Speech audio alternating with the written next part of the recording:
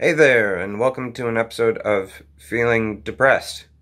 I'm your host, Chris.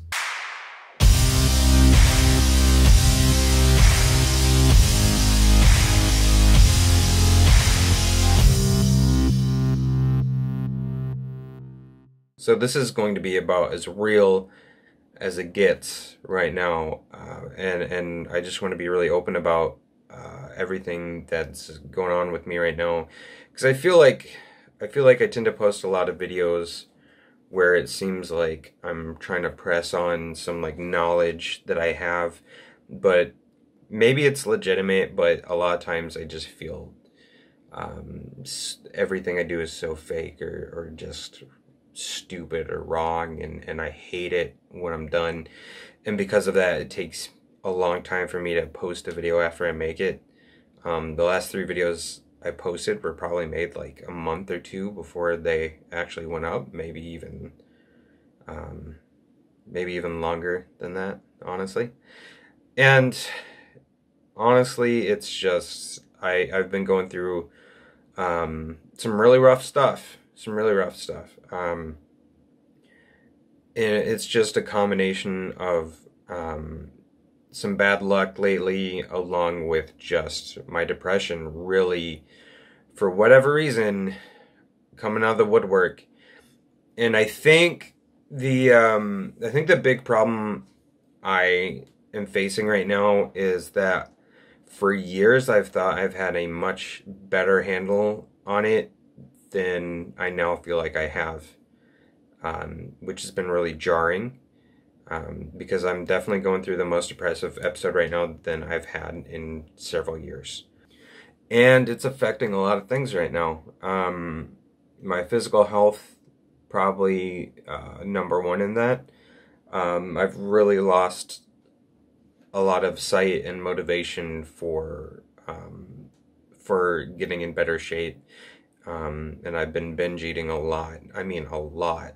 And binge drinking, which are definitely my big vices. They're my biggest unhealthy coping mechanisms. And I've been trying to take steps to fix that, and sometimes I just feel 100% lost, or I feel really helpless in that regard. Like it doesn't matter. Like I'm not gonna get there, so what I do doesn't matter. And that triggers me to binge eat or drink or whatever. And I know that's not true. I know that everything I do does matter. I know that I matter, but it's just those intrusive thoughts telling me otherwise, you know? To an extent, it's affected relationships a little bit. Not that much, honestly. It's just like my best friend Joseph is definitely pointed out, like, hey, I feel like we're not talking as much. And I'm like, yeah. And I acknowledge that and explain what's going on. And I know I've been really snippy with Rochelle in the last couple weeks. I've just been like, I've been on edge. I've been so stressed. I feel stressed all the time. And lately I've been feeling on the edge of a panic attack all the time. Even just like going to bed at night, several nights in the last couple weeks, I remember sitting in bed and I can read or watch a podcast or play a game or something, and just telling Rochelle, I feel like I'm about to have a panic attack. And there's no reason that there's no obvious reason that it's happening other than it's just happening. So this is really raw and personal and uncomfortable, and probably uncomfortable to watch. So why am I doing this? Why am I putting this out there? It's partly therapy for me, just to get it out and to say something. And also, like I said in many other videos, like the original intention of what I'm doing is just to put out my struggles and accomplishments so that other people going through similar things have someone that they can relate to or commiserate with, even if that's the right word. I don't know. I'm just in a fog right now, guys. I really am.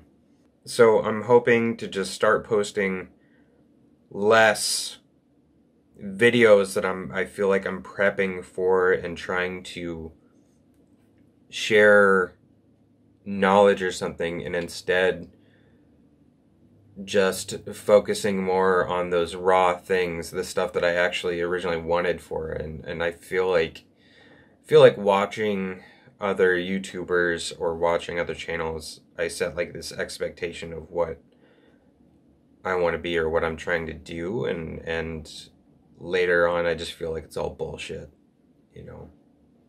Even though it's not.